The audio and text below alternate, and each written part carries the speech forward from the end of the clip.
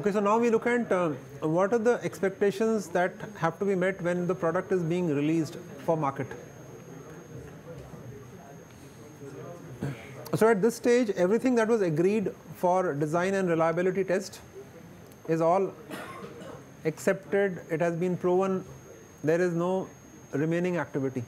The first requirement. Regulatory approvals, a product cannot be released without that. So again, evidence of that.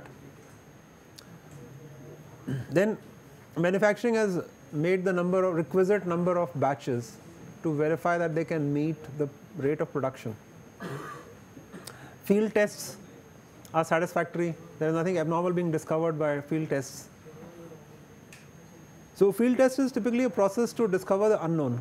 If you look at our case study in railways, vibration was something that was discovered, and it was not through a planned field test, but it was discovered in a running production routine. But in products of high volume, you do a field trial just to be sure that there is nothing that has been left out because of something not being so obvious at the time of framing of test plans. Again, it is to reduce the risk of the commercial risk of a product launch. And then parts, supply chain agreement, all that is completed. The needed levels of quality in terms of acceptable parts that may turn out to be defective, and all that is predicted, accepted, suppliers have agreed, and production personnel are trained and available. Then there is a whole lot of work that happens in the manufacturing domain, which is assembly and certification, whether it is training of people, value streams, manufacturing and the scale up and improvement plans, and very often when there is an external product compliance need which is mandatory, like in India now we have the star rating program, so products can be picked up from the market, put to a lab test, a third party lab test, and if they are not complying to what has been rated on the label of the product, then there is a penalty and a risk of reputation for the manufacturer. So to overcome all those risks at the manufacturing level, there has to be gauge R&R, and then there is an estimate of any failures of product on a regular ongoing method. Then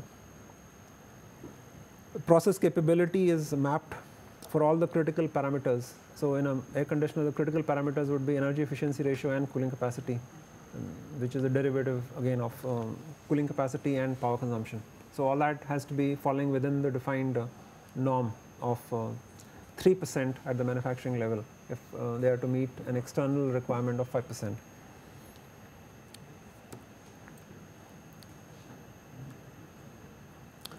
So now you had asked me for another case study last time. So the case study is here, and the case study we will look at is a product designed for telecom cooling. So the first case study was something that I had an opportunity to be a part of in 1995 to 1998. This one is more recent. It is in the period of 2008 to 2009. So some background to this is at a telecom shelter. So right now the technology is changing. So the air conditioning needs in a telecom shelter are coming down, and with 4G services we don't need to air condition the equipment at the transmission point. But for 2G services and 3G services, the equipment has to be kept below 30 degrees centigrade, and that creates the need for some air conditioner or a specific purpose built air conditioner for meeting that need. So this is very different from comfort. So comfort we are targeting more in the region of 25, testing at 27. Here it is 30 degrees centigrade. So, and then it is going to be year-round operation, 24/7 throughout the year. So the energy needs are going to be much more significant. And since in India we have power shortages, so there will be times when this unit will run on a DG set. So the OPEX will be driven by a combination of cost of power and cost of fuel. So there is tremendous focus on keeping the energy costs, the operational costs low. And then the entire heat load is because of, it's sensible heat. There is no moisture being added in this shelter. So if we try and apply this as a some way of mapping the customer requirements, some things are pretty straightforward, that you want to maintain 30 degrees centigrade or lower. The heat load comes out as an input because of the equipment that is inside the shelter, so the customer has no problem sharing this. And then the location, anywhere in India, which means we can look at the worst operating condition in India and then based on that design the product. So just for you to know, if we look at the last 30 years temperature data in India, we will find that the max temperature ever recorded, and this is based on what I reviewed in 2008, the max ever recorded temperature is 50 degrees centigrade by the Met department. After that, if there have been some instances of it going by a few points above, I'm not sure. That is kind of a number that you can remember. And then energy efficiency, the customer wanted an energy efficiency ratio of 3 or more. And the other things are kind of derived because of the nature of application. We want to have a low operating cost and then high reliability. So the components have to be looked at differently because they're going to be in a 24/7 application environment. And the need for remote monitoring. The nature of spread of these units is such that if a service guy needs to visit, it would be helpful if he knew what was wrong with the unit. So if there could be communication to a central point about possible guess he could make as to what's wrong with the unit. The compressor failed, the fan failed, or is it just a damper issue? Yeah. Now in this there is a unique feature, opportunity. Because this unit is going to be operating year round, there is an opportunity in the winter months to use the cooling that is available from ambient air. So we are going to maintain 30, and in winters what are the temperatures we will encounter? Somewhere in the region of 4 to 24 if you look at months of November to Feb.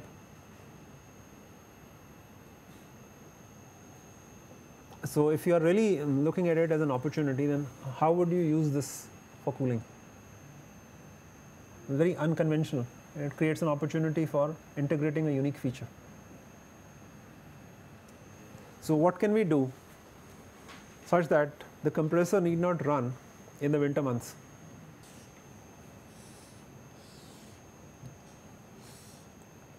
This is an insulated box. This is the insulation.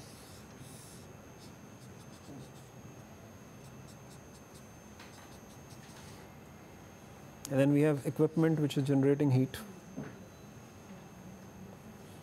And we have some air conditioners which are cooling.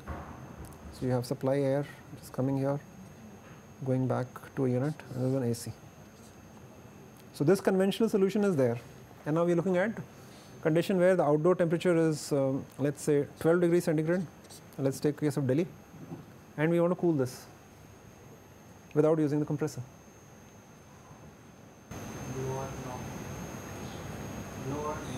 Right. Simple, huh? And then what do we need to do? Create an opening? Yeah, basically for hot air to outside. So one simple straightforward thing could be that we create a cutout over here. We have a unit which has a fan, and then we create another cutout maybe somewhere here. So when we are taking air from here, it is passing over this, throwing it out. Right?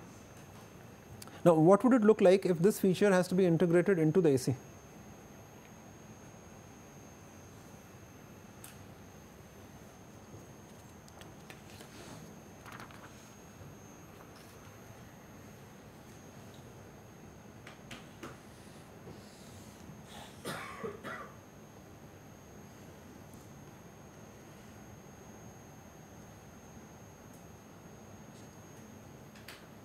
What we said is feasible, but it would require someone manually switching that unit on, switching the air conditioner off. So one of the things we can derive is that if there was a sensor related switch which could switch off and switch on. But from a technology perspective, if you wanted to provide that in one simple unit, so that that air conditioner is unique. So the air conditioner we can say is, so this is the evaporator coil, and here is the supply air. So this is normal circulation. How could we integrate within the AC some combination of controls, dampers, to take outside air when the temperature is sufficiently low? So the opening that you talked about, instead of having it in the shelter, we could have it in the AC. So let's say we create an opening in the AC, and then we would need to have a means of blocking this and opening it. So this is what was created as a feature. So instead of drawing it all over again, I'll use this sketch. So in the normal cooling mode, return air comes in,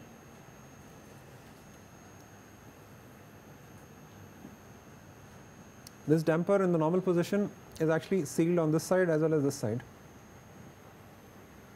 So the return air comes over the cooling coil into the blower and thrown back into the shelter, and this is when the compressor is in operation, and the outside temperature is higher than the set point for the free cooling mode.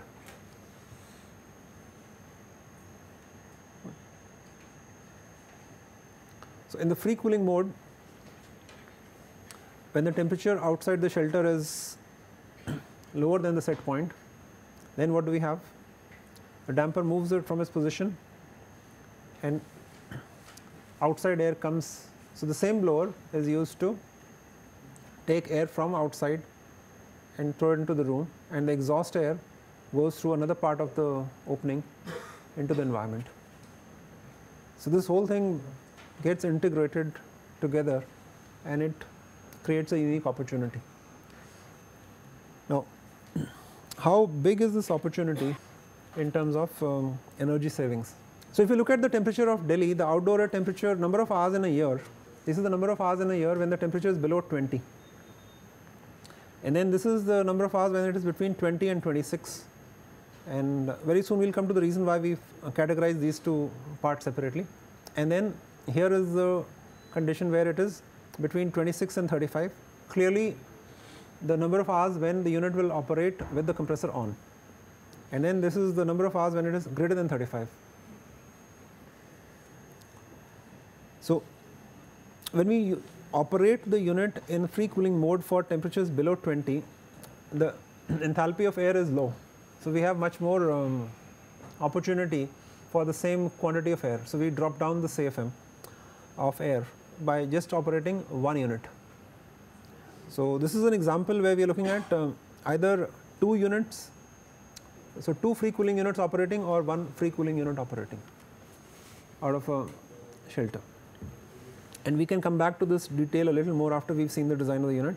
But what it translates into is effectively a total average power consumption of 728 watts, 0.728 kilowatts, versus what it would be is some average of these two numbers if we were not using the free cooling mode. So this is the number, and this is again in kilowatts if we were using just the compressor cooling mode. So the savings that we are generating here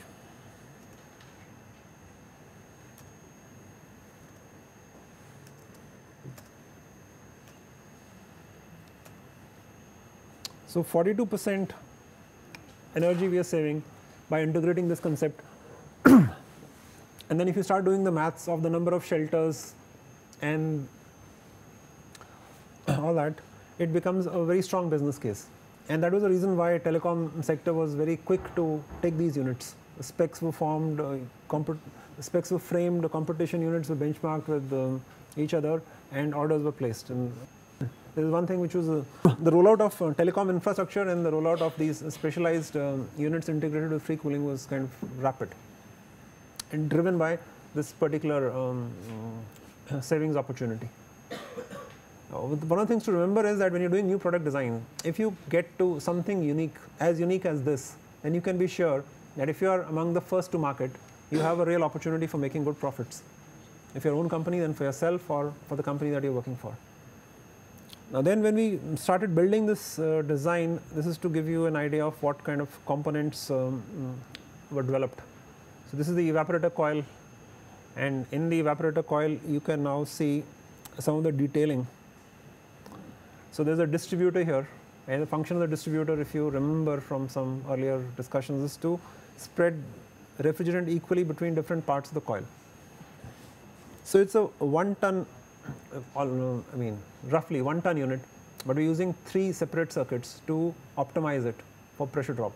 And it is a high sensible unit, a high sensible heat capacity unit, which means larger surface area, again requiring more number of tubes. So to reduce the pressure drop, 3 circuits are used, where conventionally even 2 would suffice in a residential unit. And then the details of this probably you don't need. To get to good performance at high ambient temperatures, a condenser coil which was bent into a U shape was used, and the discharge was kept vertical.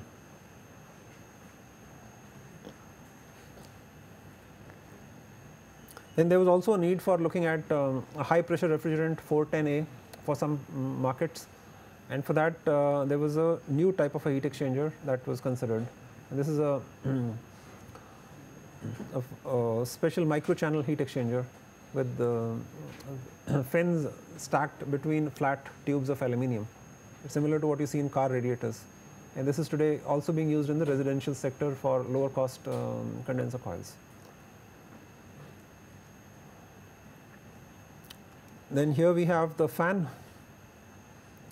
So for purposes of ensuring high reliability, a German fan was utilized for this application, sourced from EBM.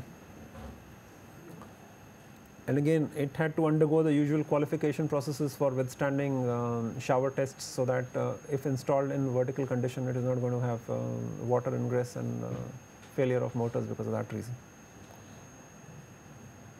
Then to give you a glimpse of the kind of specification comparison that goes in before one invests on a imported component of high cost. So different fans were benchmarked. And before I go forward, I must also mention that these telecom shelter unit, cooling units need to be performing for short durations on battery.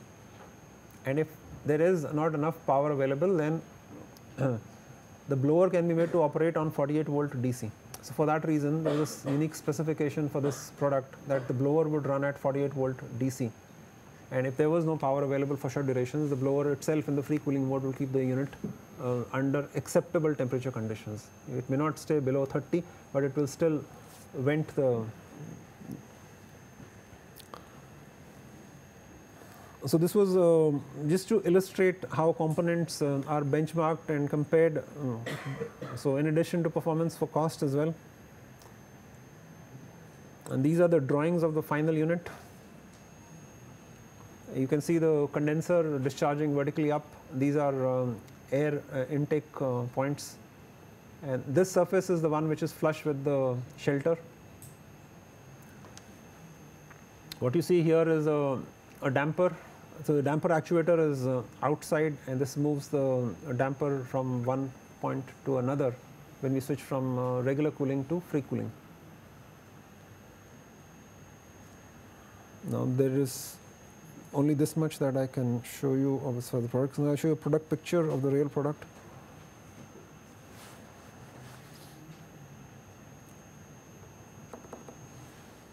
So this product was called high energy efficiency unit, HEER, and it was designed to maintain temperature in telecom shelters. It is all that we already talked about for energy savings, ambient temperatures as well as free cooling.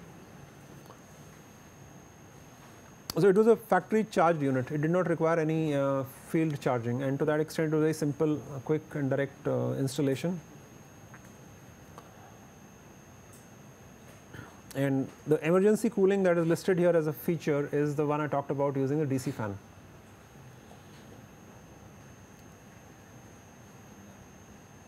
And then there was a controller which would take care of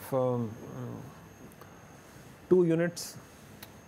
So there is a feature required for runtime equalization. You invested on 2 units, you might as well get the max out of the units by rotating their duties. So the second unit is on standby in case one unit fails, the other one will come in operation. And then this controller would communicate to the central point for service the need for maintenance. Then the features of high pressure, low pressure were both built in. And there was a display to indicate the temperature as well as set point. and this also had the high and low voltage protection features, and status LEDs indicating if there is any fault in the unit. So between the time this unit was designed and a year, 20,000 units were installed. So it was rapid commercialization once the product met its desired objective. And there was competition, so this product was tested in a third-party lab at Intertech in a balanced ambient calorimeter. This is the second type of test method, where in a room you maintain a certain temperature and then the entire heat added in that room is measured. So you don't rely on the air enthalpy method for getting the capacity. You look at the real heat and moisture addition that is happening in the room on both sides.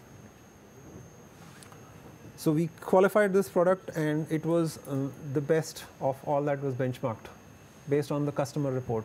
I had no say in whatever was measured, because the lab was independent, the customer had his own orders for testing the product, and it of course generated tremendous confidence on the company to supply.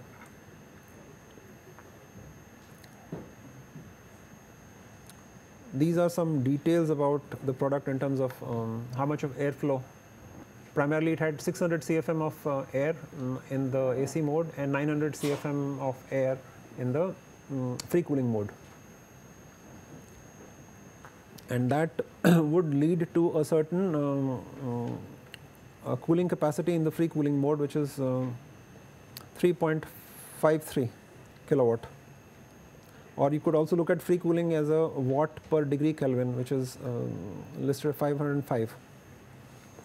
So based on the enthalpy difference on just the dry bulb, you can easily calculate the cooling capacity of the unit using fresh air.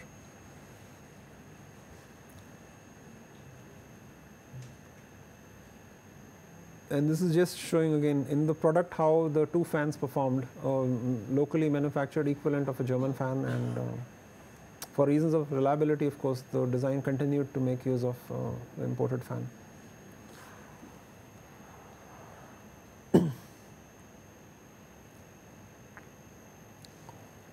This is a way to look at an application from a unit spec point of view. As I was talking to you, I will look at some payback calculations using the number of units.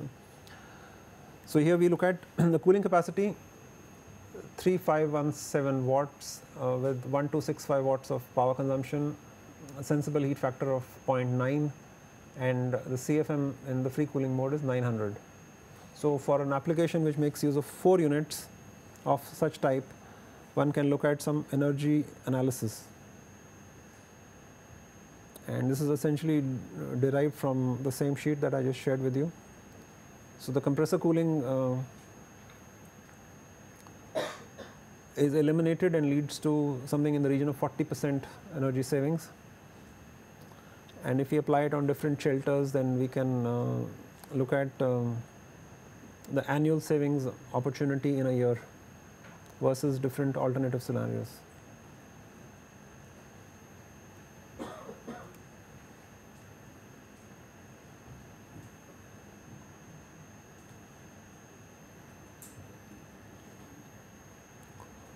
So with this, the case study is more or less complete. I mean, the business case, the design, and the comparison for components. Now we look at some of the emerging technologies that are coming up. So, and one of the newer technologies is an oil-free compressor, which is used for chillers. So you're going to look at that.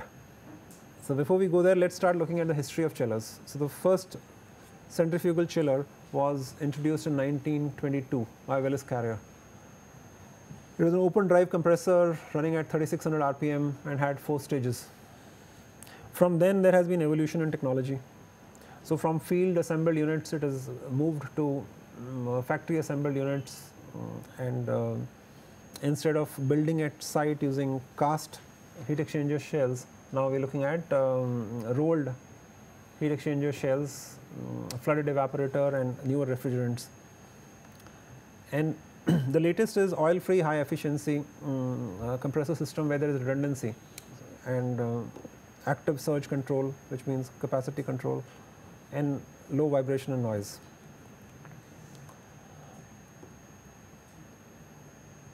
So here, the one on the right is the newer technology. So the company I work for, Danfoss, has a separate division called Danfoss Turbocore, and that is the company to first introduce a oil-free bearing, where the compressor rotating shaft is magnetically levitated, and there is complex electronics to keep it at a fixed distance from the metal surfaces using magnetic forces. So what you're going to see here next is, so we're looking at 3600 RPM when it was introduced in 1922, and now we're looking at 48,000 RPM. So one can ask this question as to why do we need to go oil free? So if we looked at some of the reliability concerns earlier, it was around oil coming back to the compressor or oil being there in the compressor, and that was to address a longer life.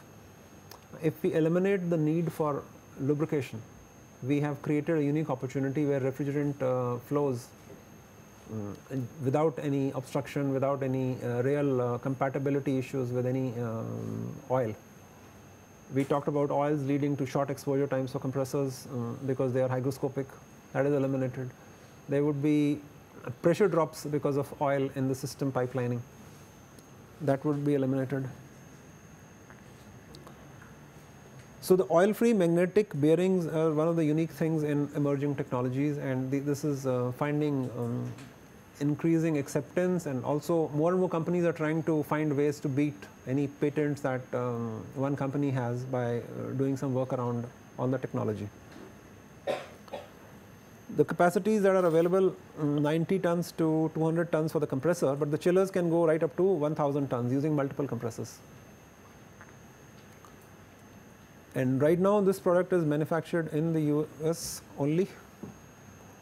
If you look at some of the components, this compressor has an inbuilt variable speed control, what is written here as inverter speed control. It has a soft start. So a big compressor, 90-ton compressor, just has 2 amperes of start current. A typical residential compressor may have 40 to 60 amperes of locked rotor current. So that's the kind of technology evolution that is happening. Then it is a 2-stage centrifugal compressor with a lot of instrumentation. So there are pressure and temperature sensors to monitor this. There are inlet guide vanes for modulating the capacity, and then there is a motor and bearing control region, along with a permanent magnet motor and the magnetic bearings. So let's look at it a little more in detail as to what this whole technology is around. So here we have the 2 impellers which lead to 2 stages of the compression process, and there is one bearing sensor together with a radial bearing. Just ignore this radius bearing, it is a radial bearing. So the front radial bearing and there is a rear radial bearing, and then there is one axial bearing. So the whole technology is to pick up the location of the shaft and adjust the magnetic forces to centralize it, and doing this continuously at a very high rapid speed is what makes this technology feasible. It's more like, you hold this pen, and then if you can control the forces, so you don't let it drop, you don't let it touch the top side, and don't move it axially. If you've done that successfully using magnetic forces, then you have an oil-free compressor. This is the only moving part in this compressor.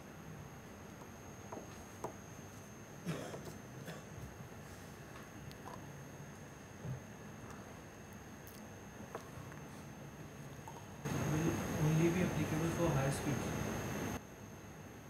Well, the people who developed this technology have found it successful with the high speeds, and one of the reasons they've used high speeds is to reduce the cost, overall size and cost of the compressor. See, when we run a normal motor, the governing factor is the frequency that is available. So you would have 50 hertz in India, 60 hertz in the US, more or less that. So multiples of that would determine the rotating speed. The moment you have converted electrical power into DC and you're using magnetic forces, then you have an opportunity to run at whatever speeds you want to. So you can alter the frequencies, and if you're doing an R&D program, you would like to create a unique value that others cannot quickly catch up with. So with high speeds and smaller sizes, you can make the overall chiller footprint smaller. So that becomes one of the driving factors.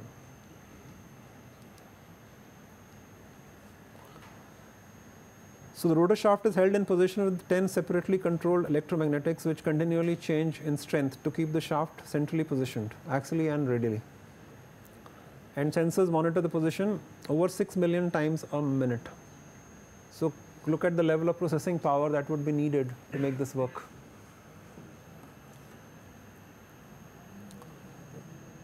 To illustrate what I was saying about centralizing the shaft inside the bearing, so these are some of the details of how the radial and axial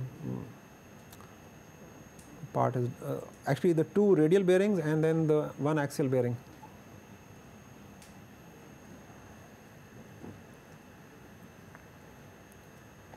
So if you look at the summary of benefits of this type of a compressor. So wouldn't it be more prone to magnetic impurities coming in between as compared to oil, because oil is present, it could just move along with the oil, but since we're dealing with magnetic field and there's a magnetic impurity suppose from leaking off from the shaft.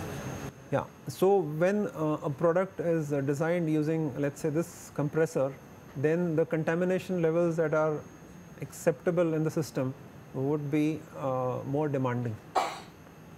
They would be more demanding for sure.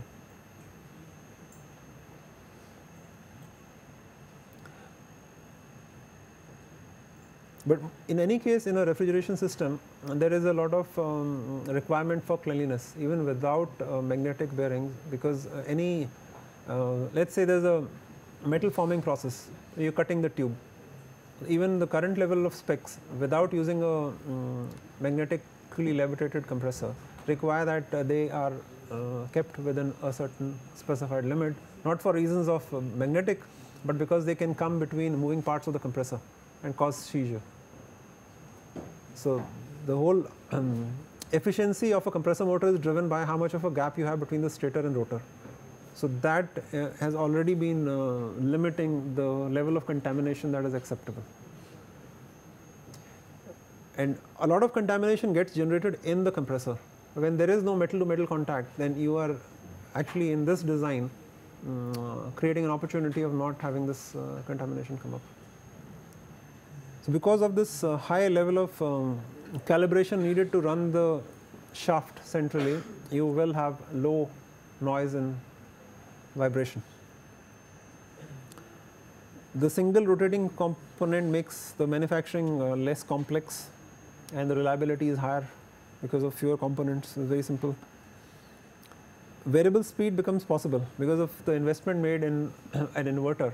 So capacity regulation is a key benefit. Soft start I talked to you about, low current 2 amperes, and then it makes use of an environment friendly refrigerant R134A, which is non-ozone depleting, but it has global warming potential. And then we have a new refrigerant HFO 1234ZE, and that's a new refrigerant with a very low global warming potential as well as 0 ODP. And of course the benefits of digital electronics. Then because of its being oil free, it is possible to run it slower than conventional compressors which rely on oil for lubrication. Below a certain speed, oil will not return back to the compressor, or you need a certain pressure drop, pressure build up for lubricating oil to flow. So all those things are eliminated, and then you can use multiple compressors together, allowing a lower part load operation.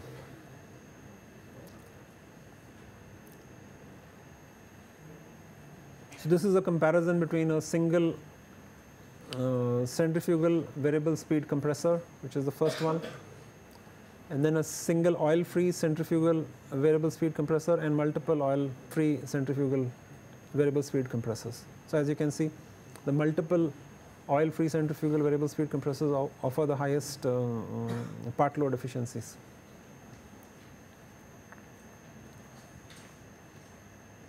Then we can look at some robustness issues. So we looked at failures that happen because of power related things. So what happens to this compressor? It has been made so sensitive, it is dependent on electronics, and suddenly you have no power. What's going to happen? So that's been built into the design. So within half of a microsecond, this compressor would begin to generate power. So it will switch from being a power consumer to generating power, and that power is used to slow it down so that it gradually comes to rest. It doesn't bang on the thing in the absence of. And then when power resumes, it is back in operation in 29 seconds.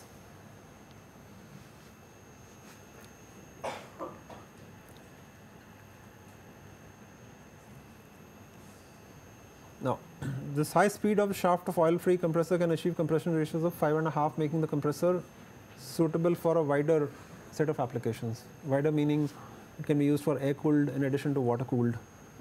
And there is an increasing trend of using adiabatic pads with some condenser coils. So I don't know too much of detail about that, but it is an option. This is a little bit on the operating envelope of this compressor. So there are different models, and TT350 is one of them. With this, I would like to close the lecture, and also it is the final session. So I open up. Thank you.